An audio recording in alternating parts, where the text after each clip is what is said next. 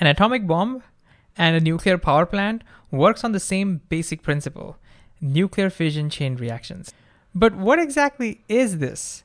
And more importantly, if the same thing is happening inside both a bomb and a nuclear reactor, then why doesn't a nuclear reactor just explode like a bomb? What's the difference?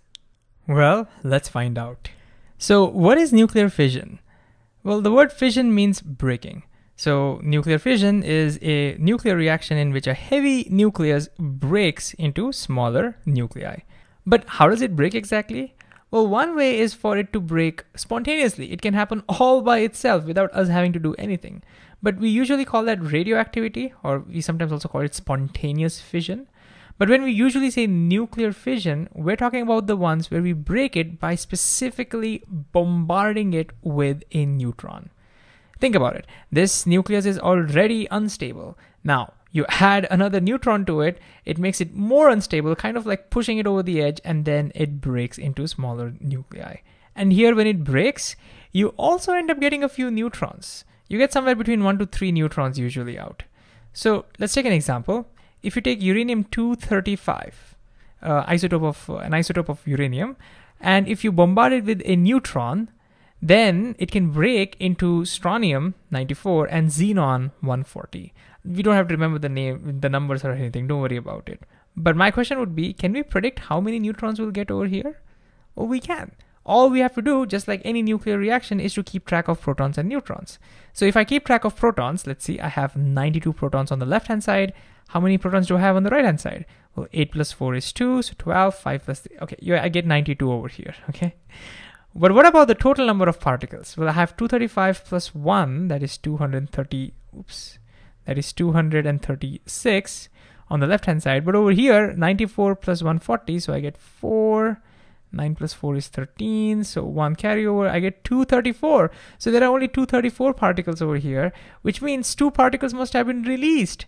And these must be 2 neutrons because we've already accounted for all the protons. So that's how I know that there must be 2 neutrons released over here. But you know what's cool about nuclear fission reactions? For the same reactants, you could get completely different products altogether. For example, if we take another uranium-235 and bombard it with another neutron, look, exactly the same reactants, but this time you might get completely different products. You might get barium-141 and say krypton-92. Again, we'll get some amount of neutrons. When you pause the video over here and try it yourself to figure out how many number of neutrons we should be getting here. All right, again, we can see the number of protons is balanced. You have 56 plus 36 is 92.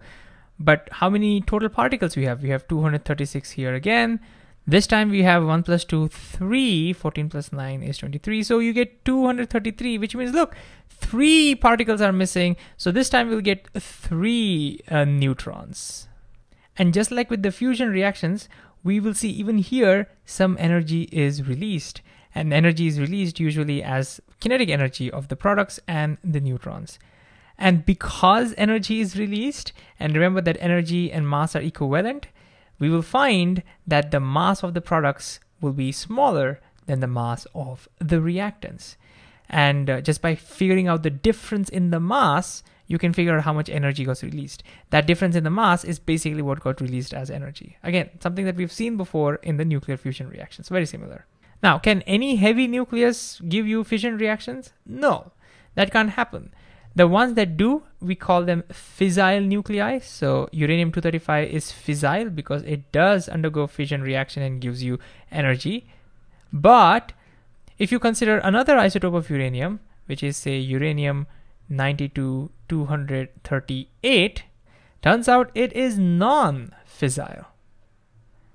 It does not undergo nuclear fission easily. And if you're wondering why certain nuclei are more fissile, and others are not, well, it has something to do with energy and stability. Well, it turns out for uranium, when it undergoes fission, you end up getting more stable products and therefore energy is released. Turns out that's not the case for uranium-238, or at least that's not very easy to happen. But of course, we'll not dive too much into it. But a big question now we could ask ourselves is, how much energy do we get out of it? Well, if you look at a single reaction, of course, we'll get a tiny amount of energy. But if you want to get usable amount, then we will require lots and lots of reactions. But how do we do that practically? Because nuclear fission requires you to bombard a uranium nucleus with neutron. So how do we ensure we get lots and lots of reactions like this? Well, the answer is right in front of us. Since each nuclear fission reaction gives us a few neutrons, if we can ensure that these neutrons go and hit other uranium-235 nuclei, then they will again undergo fission and it'll give you more neutrons, which cause even more fission reaction. Here's the way we can show that. So let me just go to the next page. Here we go. So if you have one neutron that bombards with a uranium-235, giving you energy, fission reaction, giving you energy and some neutrons.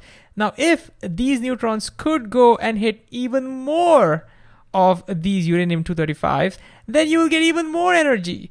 And this thing can keep on going, and you can see very quickly this will keep increasing. You initially have 1 fission, then you have 3 fission, and then you'll have 9, and so on and so forth. So the amount of fission happening per second will just keep increasing. This is what we call a chain reaction. Nuclear chain reactions can be quite devastating. You start with very few reactions per second, but very quickly, very rapidly that number increases, and within a short amount of time, you can release tremendous amount of energy. That is the whole idea behind atomic bombs. What makes atomic bombs so much more devastating compared to traditional regular bombs is that we're dealing with nuclear energy, which is orders of magnitude higher than the chemical energy that we get from traditional bombs. So a small amount of fissile material can give you a lot of energy, but that's not it. That's not it. You see, the products of nuclear fission reactions are usually radioactive, which means even after the explosion is done, the whole area is contaminated with radioactive isotopes now, which can further cause damage for years to come, making that whole area inhabitable. So yeah, atomic bombs are really, really destructive. But on the flip side, if you're using this to generate electricity, let's say, then we'll get way more energy compared to what we get from fossil fuels, because again, there we're dealing with chemical energy. And of course, another advantage of using nuclear energy is that in fossil fuels, because you're using combustion reactions, there is CO2 that is released into the atmosphere. None of that happens over here. But now this brings us to the original question: how do we use chain reactions in nuclear power reactors to generate electricity? Wouldn't they just explode just like an atomic bomb? So what's the big difference? Well, the big difference is over here, when it comes to bombs, we're using uncontrolled chain reaction. Whatever we just saw right now, that's called uncontrolled chain reaction. But when it comes to nuclear reactors, we use controlled chain reactions. How do you control chain reactions, you ask? Well, one of the most common ways is by absorbing a lot of neutrons. So imagine we absorbed a lot of neutrons like this. Then look, by absorbing neutrons, you are controlling how many further fission reactions are happening. This way you can control it. You can ensure that the energy is released in a steady rate, and that's how you can get controlled chain reaction. But there's another major difference. Remember how we said earlier that uranium-238 is non-fissile? Well, it turns out if you take a uranium ore, then most of it is actually uranium-238. That means you cannot directly use a uranium ore either as a bomb or as a fuel for nuclear power plant. This means we have to take it through a process where we increase the amount of fissile material, and this process is called enrichment. And the big difference is if you're using, a fuel you're using it for a bomb, then we would want a lot of enrichment. In fact, we would want about 90% enriched. And that makes sense because you would want as many fission reactions happening as possible per second so that the whole thing explodes immediately.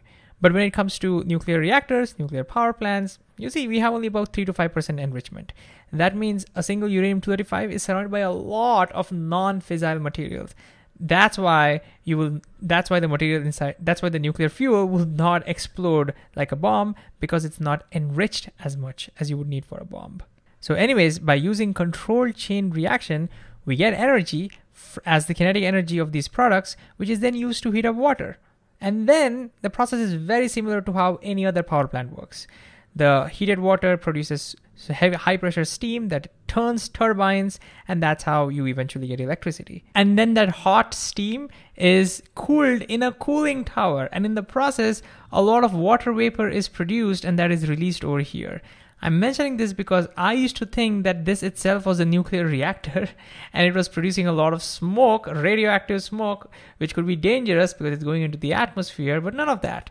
Because first of all, this is just a cooling tower, and what it is releasing is water vapor, and that water never comes in contact with any of the radioactive material that you have over here. So it's not dangerous. But there will be radioactive products, leftover radioactive waste inside the nuclear power plants, and that needs to be safely disposed. And that is a challenge that scientists and engineers are actively working on today.